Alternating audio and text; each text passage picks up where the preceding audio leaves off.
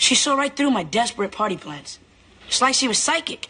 Kenny, don't feel bad. I mean, it was just a matter of time before she saw through you anyway. That is the last time, Stanley. Kenny, why don't you go talk to her? I can't. She said it was forever. I can talk to her. She wouldn't believe you. You're my friend.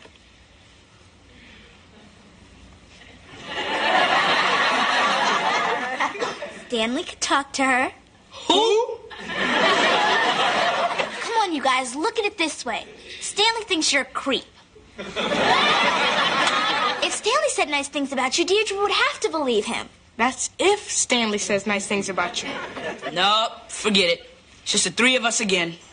Forever.